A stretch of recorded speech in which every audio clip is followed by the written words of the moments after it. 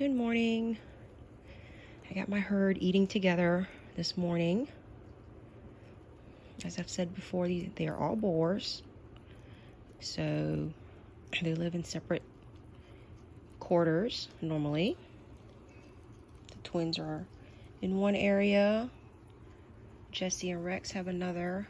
And then Coco is solo. But every once in a while, I'll let them eat together. Really, the only time they have issues is, when they start doing the dominance stuff. So I have 3 dominants. D is a dominant over here, and Rex is a dominant, and Coco is a dominant. And that's why they can't all live together.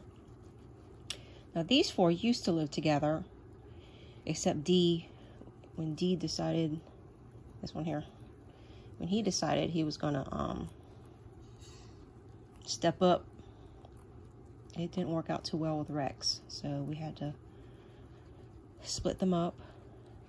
But oh, there we go. See, Coco's wanting to explore and stuff, and Rex was like, "No, sir, you are not getting past me." But usually with their mouths full, they can't fight, so let's just let them eat together.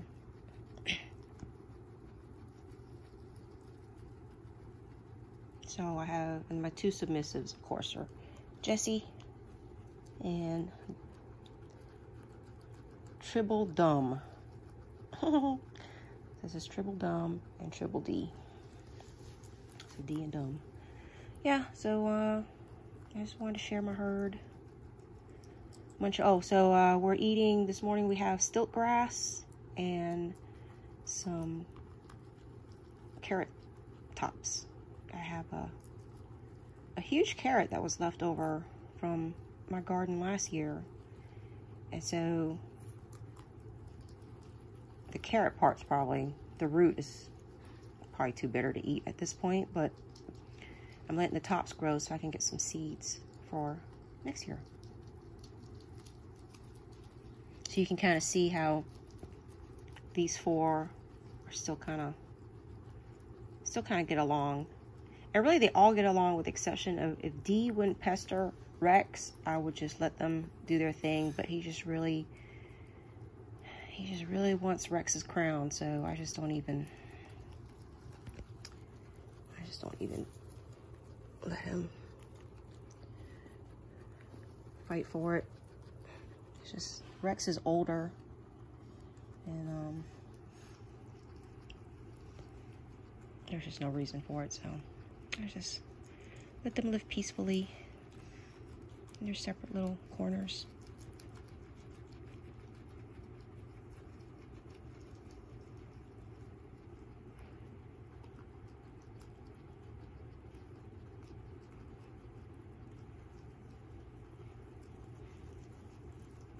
Well, I hope you guys have a wonderful day.